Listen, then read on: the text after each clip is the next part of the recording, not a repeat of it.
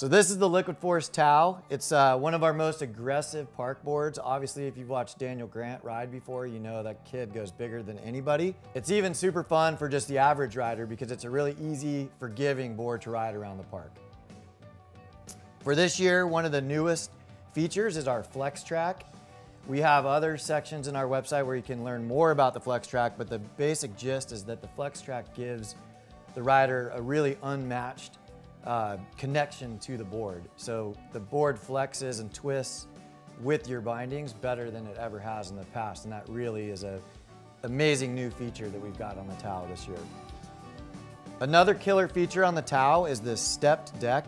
It just adds a little bit more strength in the middle, so whether you're Daniel Grant going 25 feet off a kicker and coming down, or you're just the average rider that needs a little bit more support underneath you, the step deck gives a lot of support in the center, but still allows the tip and tail to flex really well and really lively.